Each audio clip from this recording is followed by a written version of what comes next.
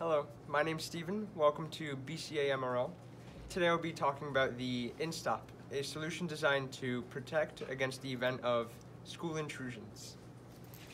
The project is comprised of an electromagnetic lock, powered by a motor driver, controlled by an Arduino Uno.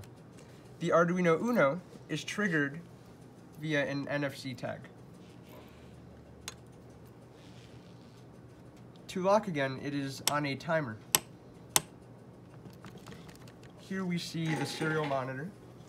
One is able to change the locking delay and the name of the tag, so multiple people can open the lock or close it.